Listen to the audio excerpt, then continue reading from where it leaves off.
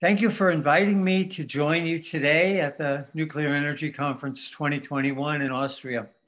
I have to admit, I wish I were there in person. My wife Maggie and I have friends in Austria, and we've always hoped to visit. Yet, since our daughter is a hospital trauma nurse, we're very aware of the dangers of the COVID pandemic, and we appreciate that you brought together this web-centered event. So thank you very much.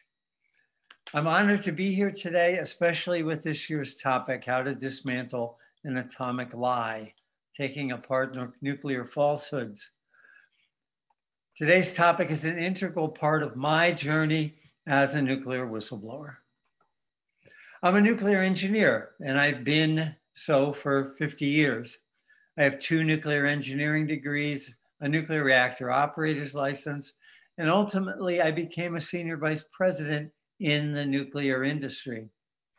My journey in atomic power started in 1958 when I was 9 years old and my mother took me to New York City to see the Nautilus. Slide 3.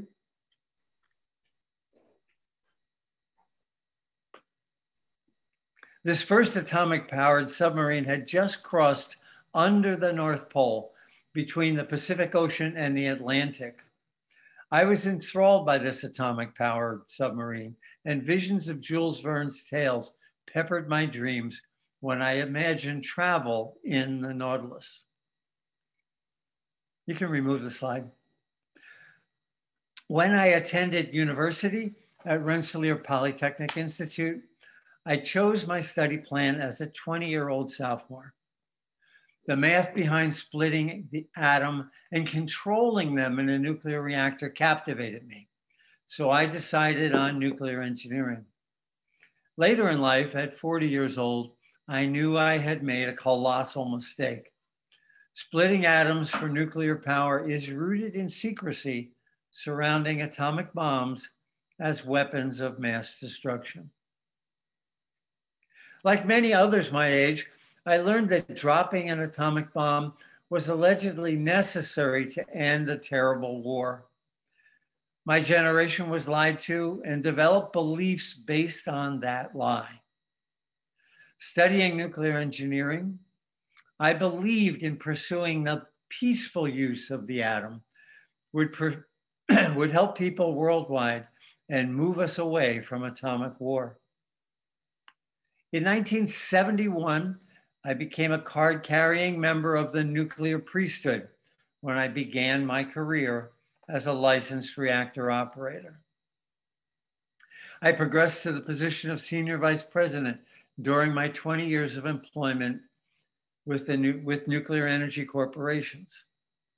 All the time, I believed with religious fervor that helping to build and operate atomic power reactors, I would be creating power that was too cheap to meter.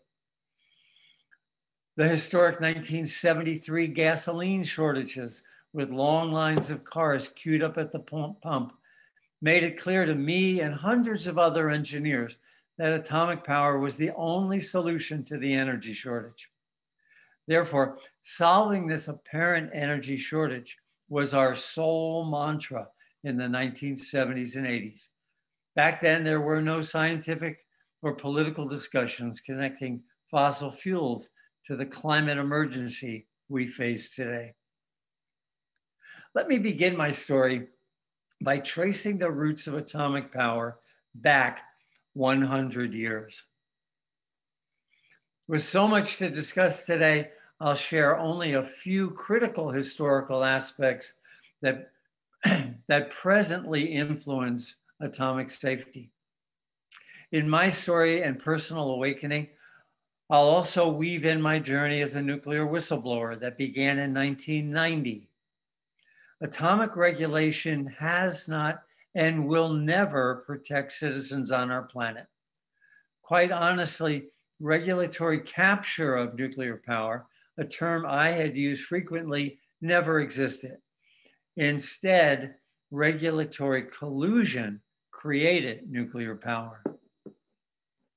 More than 100 years ago, from the late 1890s to 1938, was an exciting period in scientific growth in humankind's understanding of the atom. During those 40 years, humankind discovered the atomic nucleus with orbiting electrons, something we take for granted today. The concepts of the theory of relativity, quantum mechanics, uncertainty principle, and radioactivity itself were discovered and freely discussed in scientific literature worldwide. On the political side, while science moved forward, politics moved backward. World War I began and ended. Adolf Hitler and the Nazis rose to power in Germany, and persecution of the Jewish people had already begun. In 1938, Otto Hahn bombarded uranium with neutrons, yet he didn't understand the test results. A female scientist, Lise Meitner, and her nephew, Otto Frisch, reviewed Hahn's data and concluded that the uranium atom had split in two parts when hit by a neutron. Meitner was the first scientist to understand and calculate the enormous amount of energy produced when uranium atoms split. She calculated that one atom undergoing fission created 1,000,000 times more energy than one atom undergoing a chemical reaction. Indeed, she and her nephew created the word fission. Meitner was the first scientist to grasp that a new primordial force of nature had been discovered. As an aside, Otto Hahn received the Nobel Prize for his chemical analysis of fission. The Nobel Committee made no mention of Meitner's discoveries, naming fission, or other theoretical contributions. Unlike Hahn, who worked for the German bomb program, Meitner left Germany and refused to work on any bomb program. Almost immediately, scientists in the US, Western Europe, and Russia were enthralled with the power created by splitting atoms, and they had no recognition of its toxic radioactive byproducts. Slide 4, please. The scientists focused on the heat produced from fission.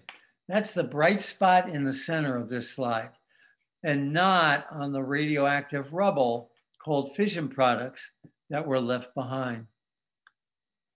German and Western scientists realized they were dealing with a primordial force of the universe.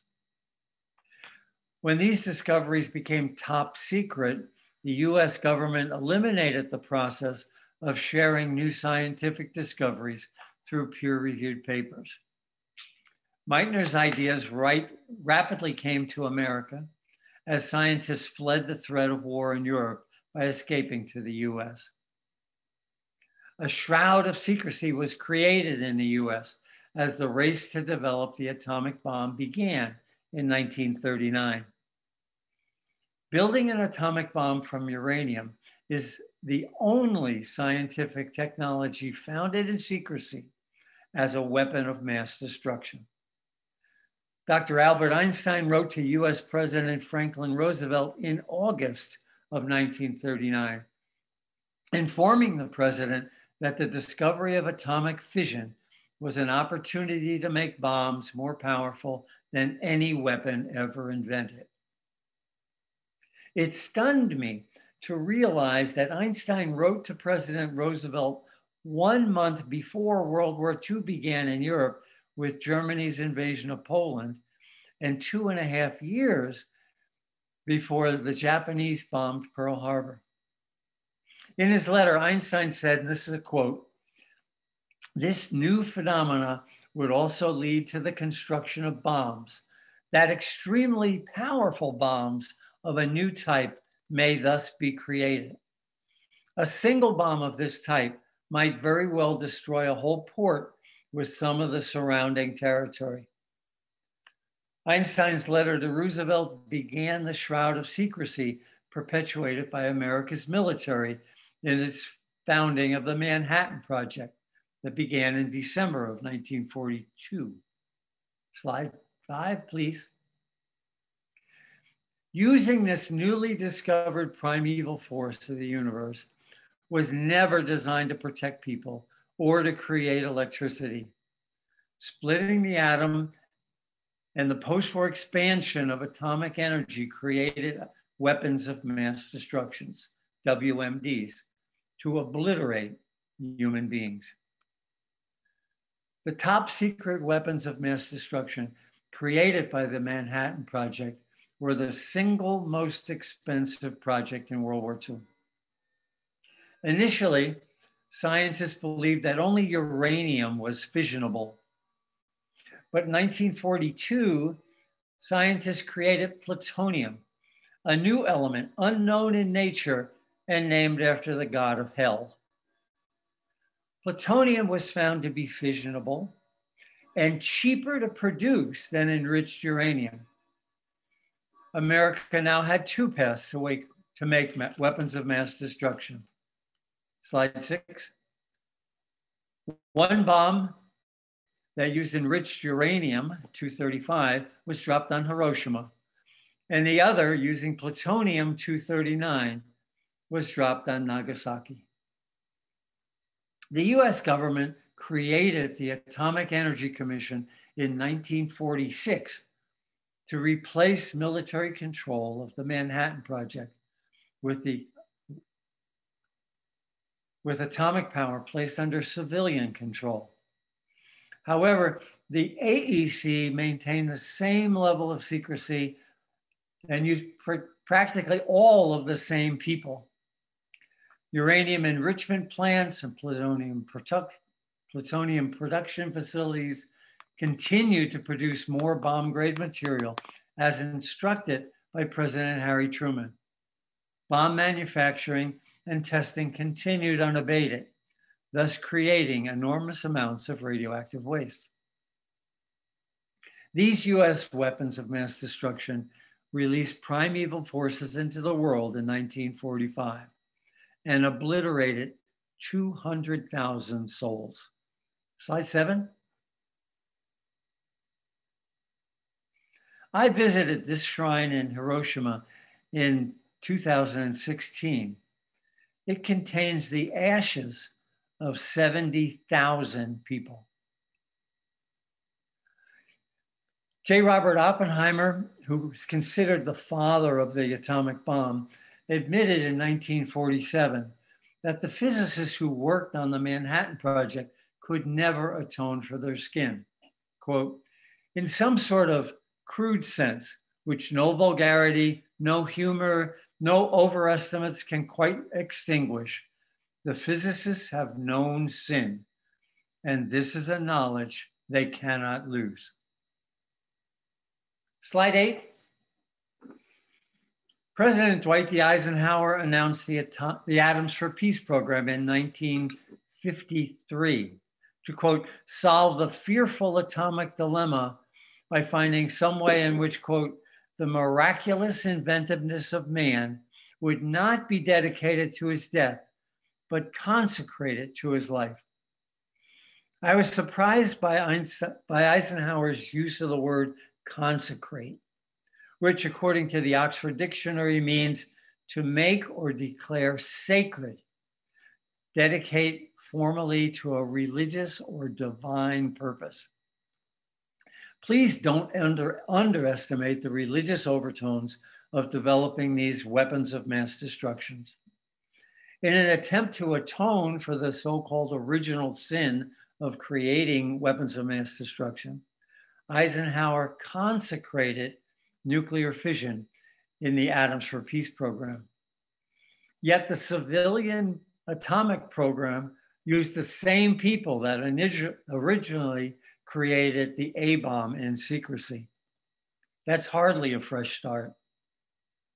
Even now, a US organization called Christians for Nuclear, whose members work inside the nuclear claim, quote, we believe that God is the creator of the universe, which includes all nuclei, as well as radioactivity and nuclear energy, which we should therefore consider to be his good gifts to mankind.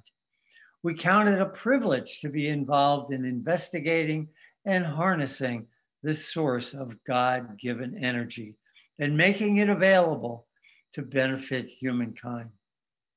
End quote. Before Eisenhower left office, he appointed Glenn Seaborg as chairman of the Atomic Energy Commission. Seaborg discovered plutonium, and he determined in secrecy that it would cost less to make a plutonium bomb than a uranium bomb. Remove slide. Seaborg was the AEC chair during the next 10 years, while atomic bomb construction and nuclear power plant development were constructed. Yet, during President Eisenhower's farewell address at the end of the presidency, he warned Americans to beware of the military-industrial complex, a lesson we still have not learned. And so, against the backdrop of Atoms for Peace, in 1951, I consecrated my career. 1971. I'm sorry, 1971. I'm old, but not that old. I consecrated my career in the atomic priesthood as a newly minted nuclear engineer in the US atomic power industry. This photograph is from 1973. The nuclear industry is enormous, extraordinarily profitable, with tenacious political and legal contacts in Washington lobbyists and law firms. It shapes the laws that govern it and even controls who Congress appoints to the Nuclear Regulatory Commission to oversee it. To be accepted into the atomic priesthood, as I was, you have to initially believe in regulatory echo chamber. Regulators in the nuke industry use specific language and jargon. Some call it nuke speak to frame all the nuclear concepts inside a predetermined and agreed upon box.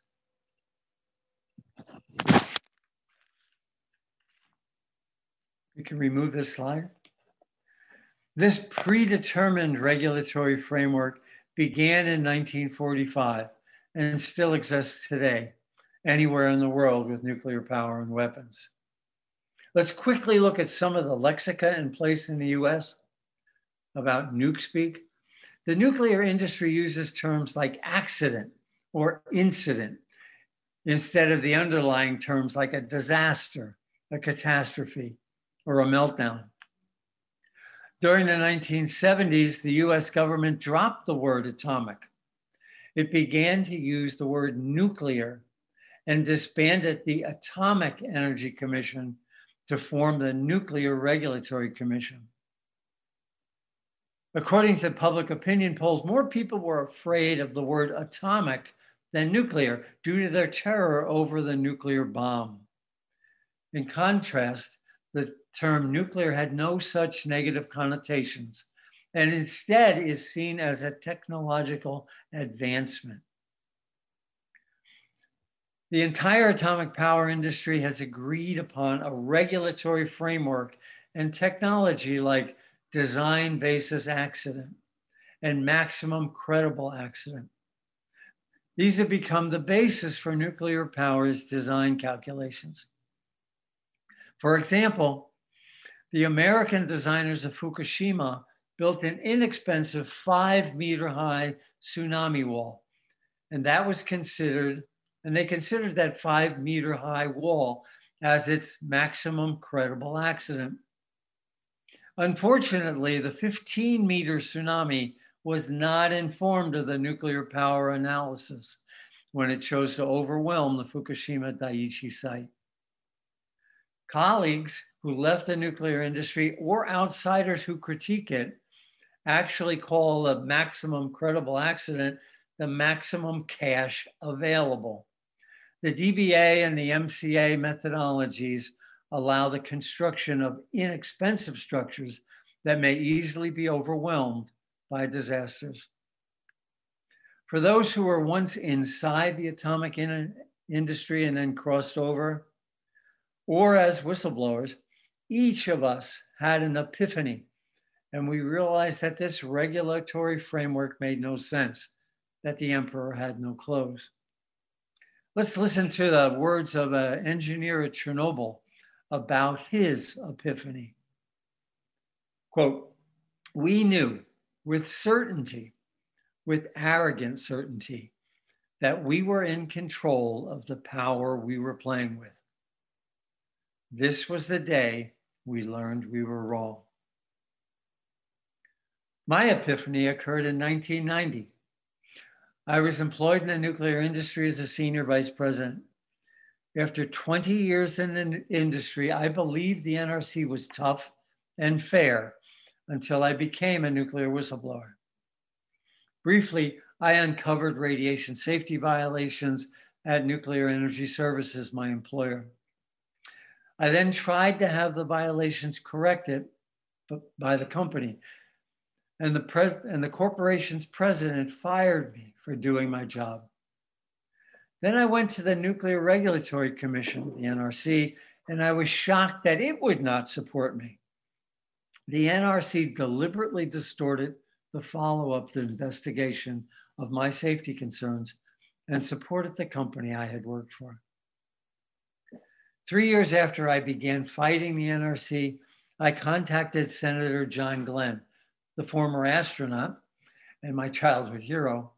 Senator Glenn held whistleblowing hearings where I testified, and I was commended for my actions. While at the same time, Senator Glenn lambasted the NRC. Ivan Selin, then chairman of the NRC, even told Senator Glenn that I was a hero who performed quite a service to my country. But behind the scenes, Selin, a Republican appointee and a significant donor to the Republican Party, did absolutely nothing, even after the Inspector General's investigation showed that the NRC personnel had purposely lied and covered up my findings. After the Glenn hearings, a prominent nuclear energy industry attorney and a former colleague told me, "Arnie, in this business, you're either for us or against us, and you just crossed the line." It was then that I realized that this NRC leopard would never change its spots. The roots of atomic regulation date back in secrecy to creating weapons of mass destruction. While secrecy had blocked public input, the nuclear industry had grown wealthy beyond imagination through intertwined relations between regulators and the military-industrial complex. Regulatory capture presupposes that at some point the regulator had been independent.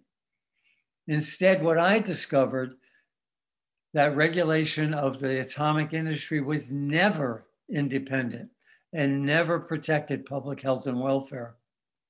Long ago, during the 1940s, nuclear regulators were not captured by the military industrial complex. Instead, the regulators colluded with it in secrecy. Here's a couple of examples of the hundreds we could come up with where the nuclear industry has not been captured, but in fact worked in collusion with the industry. Right after the atomic bomb was dropped on Hiroshima and Nagasaki, the United States military swept into Japan. It began its top secret efforts to prevent the publication of any photographs showing the devastation created by the atomic bombs. In 1957, there was a fire at the Windscale nuclear reactor in the UK. But in 1988, the New York Times surprised the world with an article about Britain's Windscale fire entitled "Britain Suppressed Details of the 1957 Atomic Disaster." In 2014, several public advocacy groups concerned about the levels of radioactivity caused by Windscale's meltdown, asked me to travel to the UK to speak about the meltdown and the Sellafield waste site now located there. Shortly after I arrived, some public officials banned me from speaking at a public venue because my opinions on atomic safety were considered too controversial. Chernobyl. In the Manual for Survival, A Chernobyl's Guide to the Future by Dr. Kate Brown of MIT, Massachusetts Institute of Technology, is based on 7 years of research through documents covering details of the Chernobyl meltdown in the Ukraine.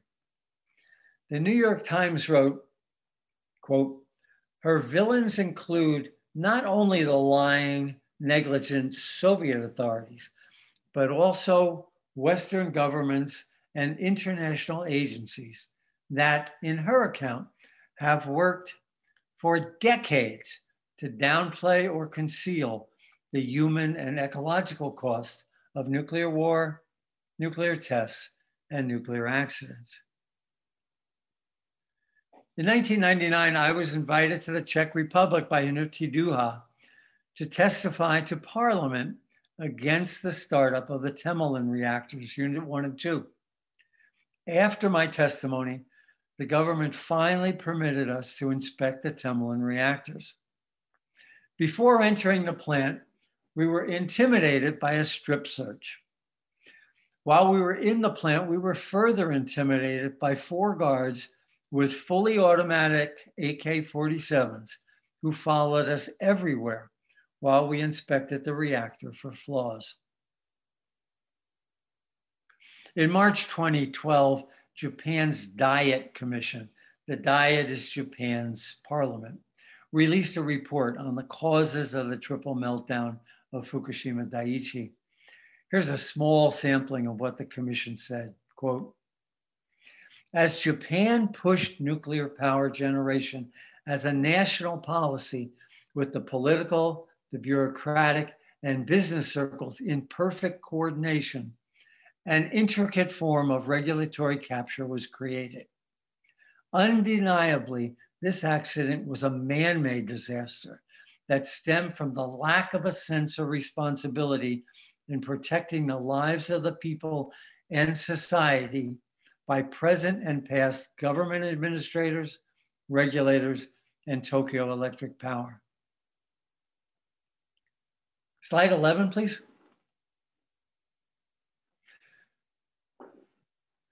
My wife, Maggie, and I wrote a book in Japanese with barrister Reiko Okazaki about the triple meltdowns in Fukushima.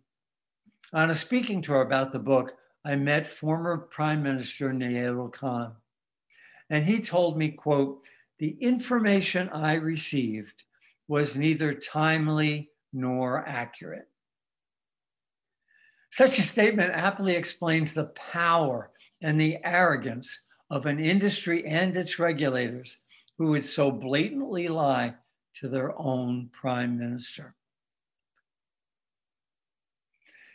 In conclusion, with its history based on designing weapons of mass destruction in secret, enormous taxpayer funding, and no public oversight, it's foolish for people around the globe to expect atomic regulators to care about public health and welfare. The leopard cannot change its spots. Let's look back at the creation of the A-bomb and understand through history how that weapons of mass destruction mindset created what we have called regulatory capture.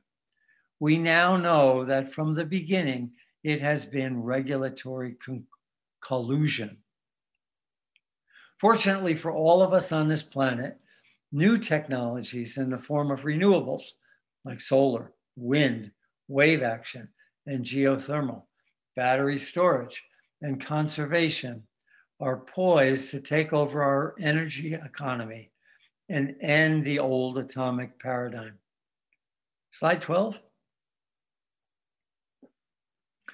As Buckminster Fuller said, you never change things by fighting the existing reality.